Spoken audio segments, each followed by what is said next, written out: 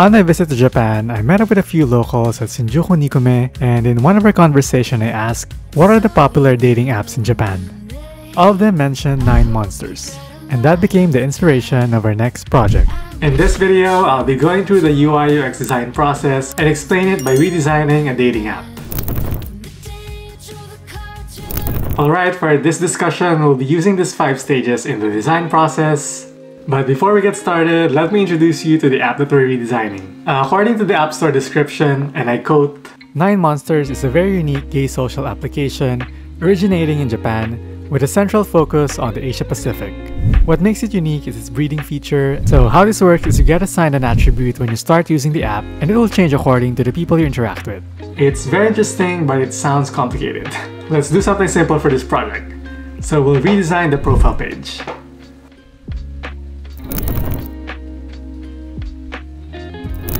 First thing we need to do when starting a project is to know more.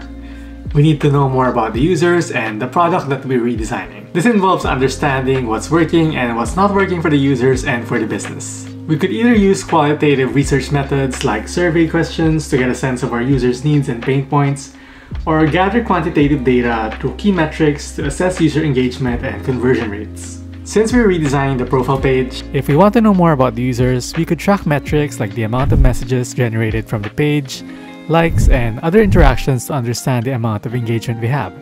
From a business perspective, we could analyze which premium features are most successful in converting free users to paid subscribers. And since this is only a concept project, we don't have those metrics to start with. So for this stage, I'm going to do a competitive analysis. For our competitive analysis, we focus on some key players on the dating app space. So I first selected the Blue app, which is very popular in the Asian market, particularly in the East and Southeast Asia. Next we have Hinge, which I selected for its interactive features and user experience. And then we have 2 location-based apps like 9 Monsters, so we have Surge and of course Grindr. When I'm doing a competitive analysis, I take screenshots of the apps and annotate them to identify effective strategies that our team could potentially apply. Keep in mind that there's no need to reinvent the wheel all the time because most problems have already been solved. What you need to do is assess whether the solution is useful in the context of your app. Say for example, Tinder's swiping feature.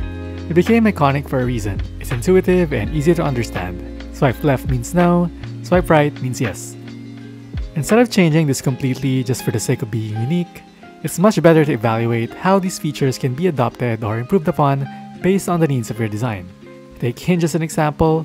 They kept the functionality of the swiping feature, but instead they turned it into buttons. They also made the images contain inside boxes so it doesn't take up the whole screen. This way I find myself swiping down the profile and engaging more with the content. So by understanding successful strategies from our competitors, hopefully we can create a unique and compelling user experience for the 9 Monsters app. Now that we have a better understanding of our users and product, it's time to define what we're trying to solve. So for this project, we could say that our goal is to create a profile view that encourages interaction between users and also increases engagement. This statement should help us anchor our decisions in the whole redesign process, so we need to emphasize features that facilitate user interaction and engagement. During this phase, you also list out all the features you need for the page. If you're part of a team, you're not doing this alone, so you could be working with other designers, project managers, and in some cases developers. And together you will sort out this list and start prioritizing which features would have the highest impact based on your research and your goals. This approach would allow us to allocate resources more efficiently. The ideation phase includes brainstorming ideas, sketching design concepts, and creating user flows. The goal here is not to perfect the designs, but to explore. And based on what we know so far, here's the plan. Starting from the top, I envision the profile page to be larger, making the designs more visually appealing. The badges we have on the profile makes the app unique, so this is a very distinct feature. And I already like the placement of it, so we need to make sure to consider that for the new designs. As I mentioned earlier, our goal in this redesign is to increase user engagement, so I want to strategically place these action buttons by anchoring it at the bottom of the page. I think this will encourage users to interact with each other with less distractions. Last, we expand categories and reorganize sections to showcase the user stats more effectively, enhancing the overall user experience. by challenging assumptions, experimenting with design ideas, and aligning each element with our overarching goal of boosting user engagement. Step by step, we are slowly reaching our goal of having a more compelling profile page redesign. The prototyping phase is where we transform our concepts into more tangible design. You can think of this as a bridge between ideation and implementation. With a solid plan in place, we can start working on our prototypes. In creating the prototypes for this app, I explored various design elements to optimize user experience. Drawing inspiration from other apps, I changed the position of the favorite icons to the top of the screen just to free up some space in the bottom navigation bar. I also tested multiple layouts for the user stats, and I think this is where I spent most of my time in, because sometimes the initial solution you have is really not the best one, especially when you see it on the screen, so it's also helpful to use the mirror view on the Figma app so you could see how it would look like on an actual device. For the bottom navigation bar, I showed active and inactive states of the icons that also uses the pink color from our branding. When I finished the designs, it felt like something was missing.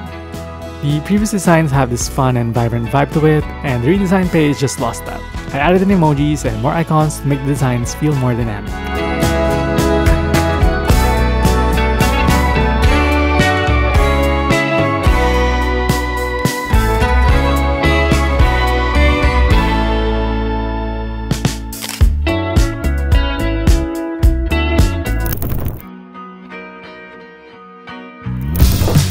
Now that the designs are ready, it's time to put it to the test. Depending on your team structure, we need to present the designs first to stakeholders and get approval. And once it's approved, you could share it with a broader and more cross-functional team for more feedback. But the most important part of this phase is to get users to actually test your product.